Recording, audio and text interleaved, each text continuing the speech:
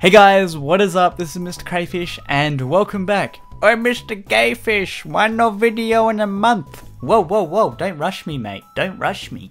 And my name is MrCrayfish, not Mrs. Gayfish. So the reason I haven't made a video in a month is because I now go to university and I've been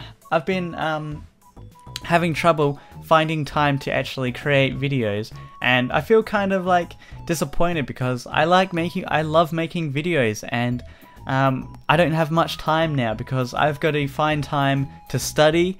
I've got time to study, but I've got to find time to actually make videos, but then also hang out with Charlotte and then hang out with friends. So when you combine all those together, I really don't have that much time, but I am trying my best to find time to make videos, and I'm going to try and get back to a regular schedule really soon. It might be only like 2 or 3 videos a week, but that's going to be better than nothing. But anyway, in this video today, I'm going to be showing off a little program that I've been working on for the past month, and the reason that I've started making this program is because of my furniture mod. I hate JSON block models because they are confusing, you can't visualize what you're typing.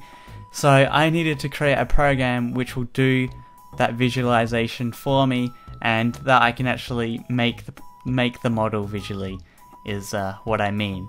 So this is what you see right in front of you right now. This is the program. So we can move around this palette here, we can spin it around, but the main thing is actually creating a model. So what I'm going to do is actually create a basic chair in today's video. It's not going to be a tutorial at all, it's just going to be creating a chair. So what we're going to do is we're going to add a cuboid, and then we can set the size of it. So too wide, then we might make it I don't know, 8 high might be good. Then we're going to push it into on the X and the Z, and then what we can do here is we're just going to duplicate it. Then we're going to add some values onto the X there, duplicate it again, add it onto the Z, and then one more duplication, and come back right to the start here. So there we go, we've got our 4 legs of our model. We're going to create a new cuboid. We're going to take the position up to the height of the legs, pop it into on the X and the Z, and then we're going to make the width go to the ends of, or go to each leg. Make the width and the height go to each leg, and then we'll also need to add a backing to the chair as well. So make that, oops, we'll just bring that up, don't worry about the height.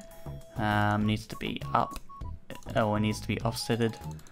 9 high, 2 on the X, and then 13 on the Z. Then we need to increase the width, and then we might also, well, we are going to make the height of the chair, or the height of the backing of the chair, bigger. Now we could also just increase that. Maybe you want to make it look a little bit more blocky. We could also do that for the base as well, so we might put the size up like so. So there we have a basic kind of visualization of the chair. Now we can actually apply some textures to the chair, which is really awesome. So if we go over here to faces, you'll see that we've got this little drop down menu determining the face that we're going to be editing. Now the colors here correspond to the face over here.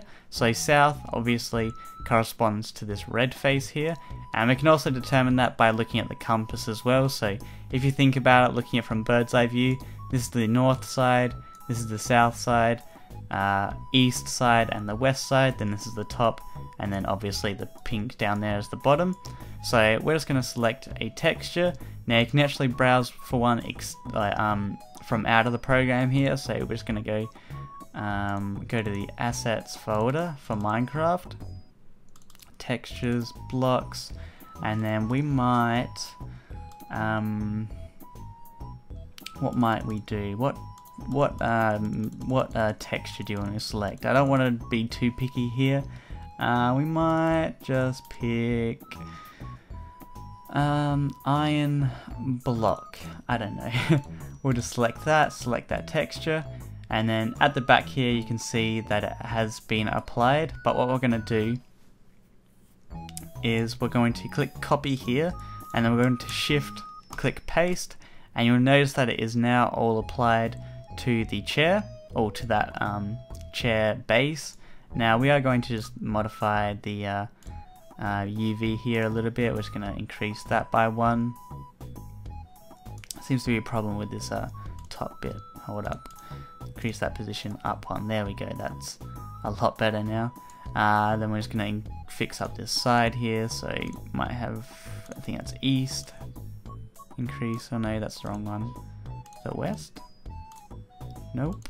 Oh no, I'm editing the wrong thing. That one. East side. There we go. And then we'll also do the west side here as well. Just increment that so we don't have that stupid pixel on the side there. For the top of it, what we can do is we can do... Whoa, fill is not working. Let's not get into fill there. We're just going to increment the that by that like that, and then also one like that so we don't have those annoying pixels everywhere. So that's looking pretty good. What we're going to do now is for the legs, we're going to select another texture, browse, and then we're going to go to Minecraft related, assets, textures, blocks, then we might just go stone. I think that will go with the texture quite well. So if we just click on copy, then shift paste, it will apply it to the whole entire cuboid. Then we can do it for the rest of them, paste, paste, and paste. Then we will do it for the top as well, so paste. And there we go, we got a very, very simple chair. What we might do is we're going to change that iron out for cobblestone. I think cobblestone will look a bit better, and it will kind of look like my chair from the furniture mod. So if just get cobblestone, boom, select that, copy, paste. There we go. We got our simple stone chair, which was made quite quickly. So compared to writing it up in JSON, you can do it straight in this program, and you don't even have to worry about it. Now, say if you want to export this right now, all you simply have to do is go up to the top here, File, Export, and then just select the location, click on Open. That will be changed soon, so it actually says Export. Then we're going to load this up here, and as you can see, we have, oopsie, that's needs to be reloaded. Okay, that didn't export properly. Hold up, export. Oh no, exported in documents, my bad. Test model, there we go.